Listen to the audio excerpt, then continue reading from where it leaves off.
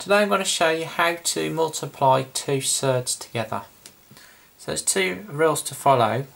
If you have root A times root B, you'll get the answer root A times B. And the second rule, if the surds are the same, so if you have root A times root A, you'll just end up with the answer A.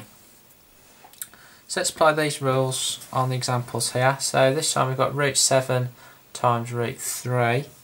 So what we've got to do then is multiply the numbers underneath the roots together.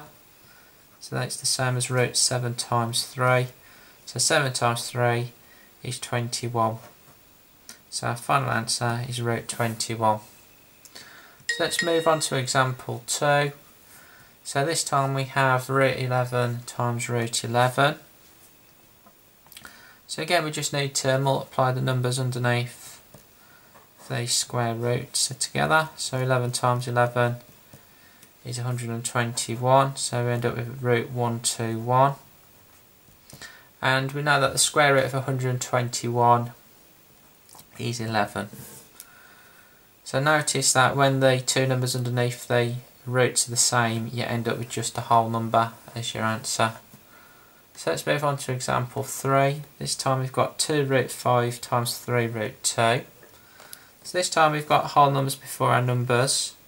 So we need to multiply these together as well, and then we need to multiply the surds. So we can change the order on this and write it as 2 times 3 times root 5 times root 2. So we can work out 2 times 3, which is 6. And then we can multiply our surds together using the first rule. So that's 5 times 2. So 5 times 2 is 10, so our final answer is 6 root 10. Thanks for watching.